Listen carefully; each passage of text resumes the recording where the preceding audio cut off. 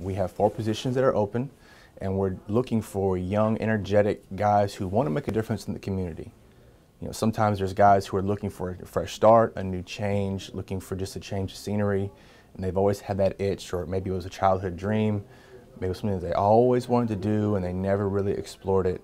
We're looking for those guys, the guys who are motivated, the guys who are energetic, passionate, ex-military, guys that really are good with structure, the guys who want to make a difference. We really want anybody. It's not a thing of we're looking for a specific type. You know, it doesn't matter your demographic. You know, as long as you have a passion to serve your community and you want to make a difference, we want you.